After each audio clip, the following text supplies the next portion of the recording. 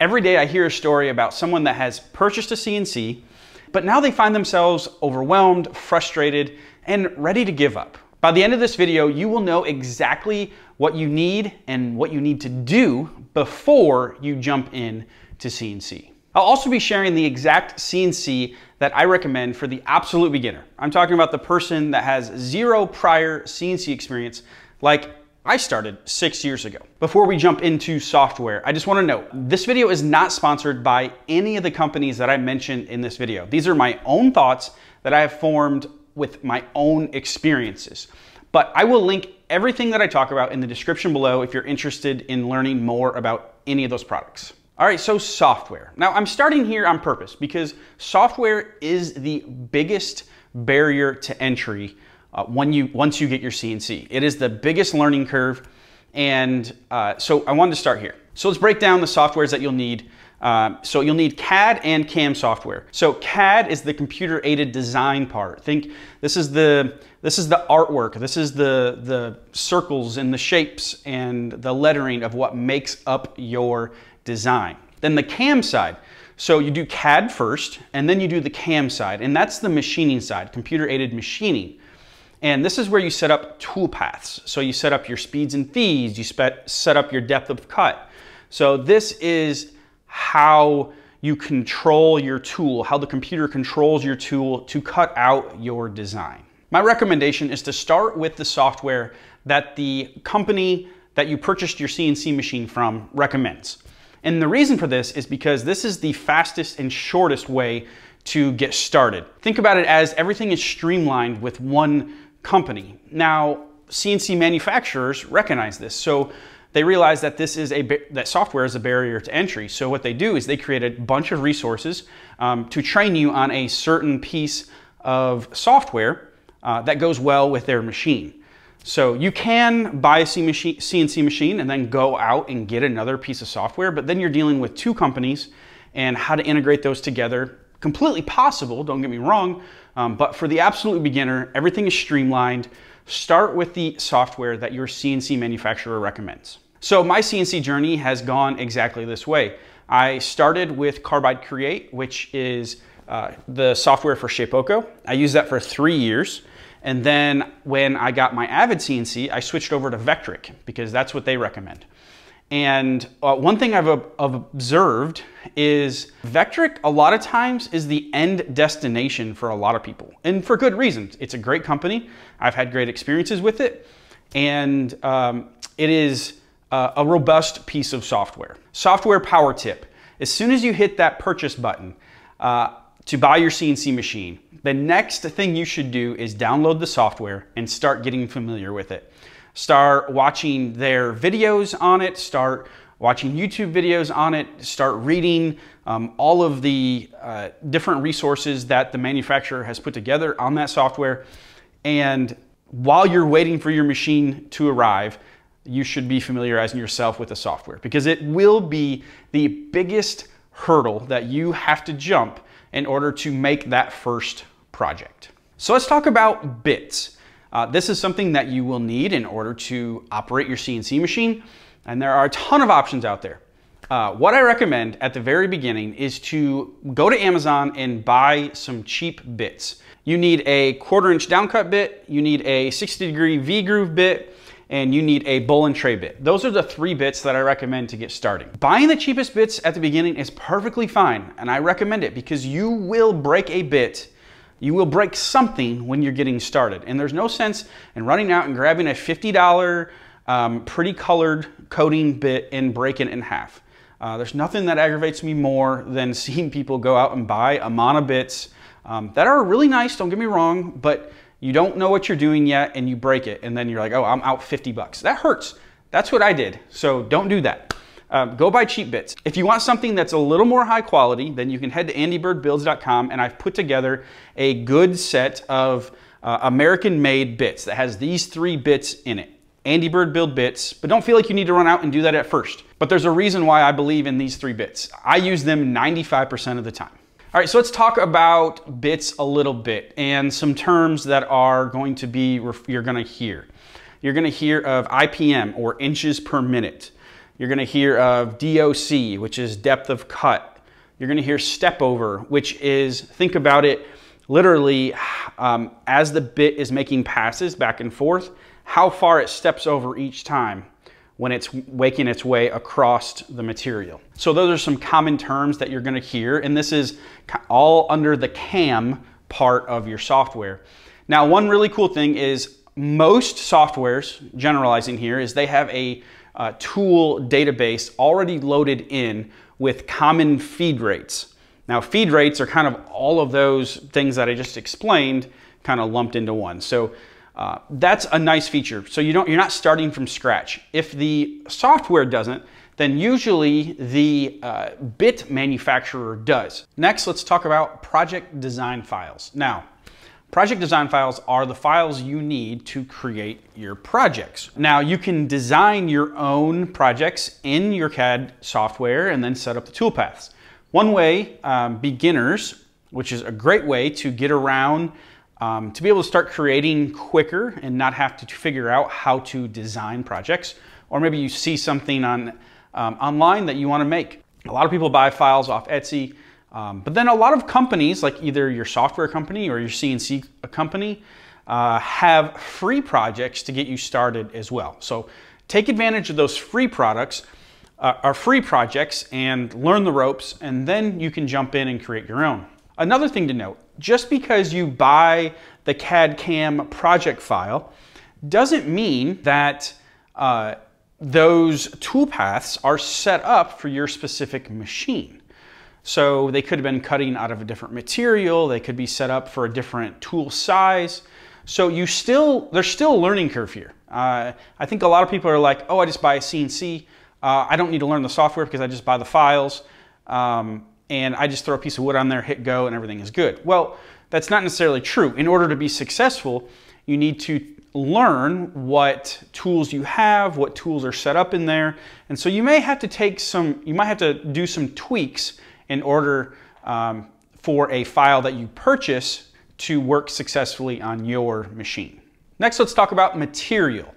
Now, obviously, you need materials to make projects out of. Some places that come to mind to first get materials to use is the big box stores, so Lowe's, Home Depot, Menards, things like that. Now, these are good to get sheet goods from, MDF, plywood, things like that.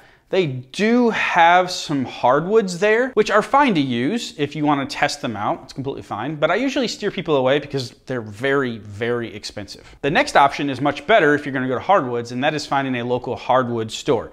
If you're in a big city, look for a Rockler or Woodcraft. Even though these are still expensive, they're less expensive and better quality than the big box stores. All right, I've got a materials power tip for you, and that is to get on social media and look for local woodworkers. Look for woodworkers in your area and become friends with them. Reach out and say, hey, look, this is what I'm doing. This is what I want to do. Where do you buy your wood? And they'll have someone that's already established. They'll know exactly where to get it locally, whether it's a local sawmill or something like that. And then the next thing is say, hey, can I buy some of your cutoffs? Like, are there things that you're just throwing away where I could experiment with? So you've got your material. Now you need to figure out your work holding. So work holding is how you hold that material to the bed of your CNC. Now, the two ways that I hold material in my CNC bed is double-sided tape and or screws. I usually don't use them both at the same time, one or the other. I've used clamps, I've used T-track, I've used all those different things, and I just prefer those two methods. Double-sided tape, there's a lot of junk double-sided tape out there, so I'll leave a link in the description to the double-sided tape that I use. It's double-sided carpet tape that I buy at Lowe's. Haven't really been able to find it online, unfortunately, but I will leave that link. Maybe you can find something similar. The second way that I hold my material to my bed is I just use screws. And some people think that's aggressive. Some people don't like that because it leaves holes in their bed. I found it is the #1 way to make sure nothing is ever going to move. And I like that confidence to be able to know when I hit go on my CNC, the work holding is not moving. And so I just screw use wood screws. One key is to pre-drill, especially if you're using hardwood. Pre-drill those holes before you put screws in, because otherwise it'll split on you. Your material will split, and that's no good. So pre-drill them and then put screws in, hit go, and you never have to worry about it moving. I like that. Dust collection is one of the most overlooked aspects of using a CNC router. CNC routers are messy.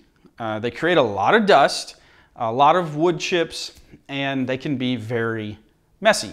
So to get started, you need a dust shoe. Some CNC manufacturers, it comes with, some of them don't. You can buy aftermarket ones.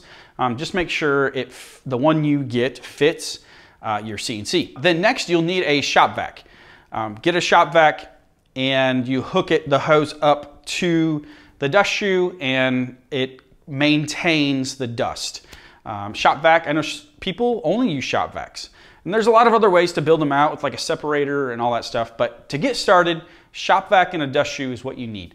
Now, if you want to go one step further, I recommend buying the Harbor Freight dust collector. It's a 2 horsepower dust collector. That's what I use. And I have 2 of them. I have one on my Avid CNC and I have one for my Shapeokos downstairs and my other woodworking tools. And the one I have downstairs, the original one that I have, is actually a hand-me-down from a Fred that used for more than 5 years before I got it. And I've used it for 5 years. I'm not exaggerating, this Harbor Freight dust collector has been going for more than 10 years. So last but definitely not least is machine, right? We talked about everything else that you need and other than the machine itself. And the reason I saved this for last, it was very intentional, is because usually that's where people start. They're like, oh, I just need a machine, and they forget about all this other stuff. But the other reason I saved it for last is because the machine I actually recommend starting with comes with everything that we talked about other than the dust collection and material. So Andy, what machine do you recommend for the absolute beginner with no prior experience? And that is the Shapeoko. Now, I know there's some keyboard warriors out there right now saying this machine and this machine and this machine. There's some strong opinions out there. But based on my experiences and where I started and how I've seen how I see the market, there is no better place to start than a Shapeoko CNC. And here's why. I've already hinted at it, but it's because it comes with everything you need. It's streamlined. The goal when buying a CNC is to make cool projects. So the company that does that the best, that gets you from absolute beginner to making projects on a CNC, is Carbide 3D. That's the name of the company, and their CNC machine, the Shapeoko. They've built an amazing ecosystem to enable you to get creating as fast and as fun as possible. So looking at Shapeoko's website at the time of making this video, the least expensive machine that you can purchase is the Shapeoko 4 in their smallest model, which is $1,700. It's a small machine, but that is an absolute bargain for what you get. So you get everything that we talked about. You just have to supply a computer, which this will be someone's argument, I know in the comments, is that you have to have a laptop. Well, you have to have a laptop for your design, your CAD CAM work anyways. So it's really you're not adding anything else. You're gonna need that if you buy another machine as well. So your laptop serves as your controller. So literally the only other decision that you'll have to make is that CNC does not come with the router or spindle. So you just have to choose, do you want a router or do you want a spindle? Most people just start with a router on this size machine, and that's like less than $100. So for about $2,000, you're gonna get everything. You're not gonna have to make any more decisions. You're not gonna have to source software. You're not gonna have to source a drag chain. You're not gonna have to source a work bed, a cutting table. That comes with the hybrid table. So that is why I say Shapeoko is the best place to start for absolute beginners, because it streamlines it, and at the end of the day, you just want to make things. And Shapeoko, there's no better than Shapeoko. On top of all the stuff I've already talked about, one thing that separates Shapeoko from the rest of the beginner market is their 30-day mistakes on us. Shapeoko will send you the parts for free on them for 30 days. So what this does is it takes the fear of screwing something big up out. For 30 days, that's where you're learning. And so that's why I'm saying no one has invested more into the CNC beginner and their success than Shapeoko has. So again, this video is not sponsored by any of these companies mentioned in this video. This is all my own opinion and my opinion that I formed based on my experiences. So I will leave links to everything that I talked about in the description below if you want to learn more. So this isn't to intimidate anybody from getting into CNC. This is to draw a clear picture and to set the expectation of like, okay, this is what I expect. Because the last thing I want, I talk about making money with CNC, but the last thing I want is I do not want people frustrated. They get into CNC and then they run into all these different barriers that they did not see coming. And like, oh, I need this, and oh, I need this, and oh, like, no, that's not enjoyable for anybody. So I hope I set the stage clearly to where the expectations are realistic and you can get into CNC and enjoy it fully. If there's something that I didn't cover in this video that you have a question on, be sure to leave it in the description below and I will try to answer them all. Thank you so much for watching, and I will see you in the next video.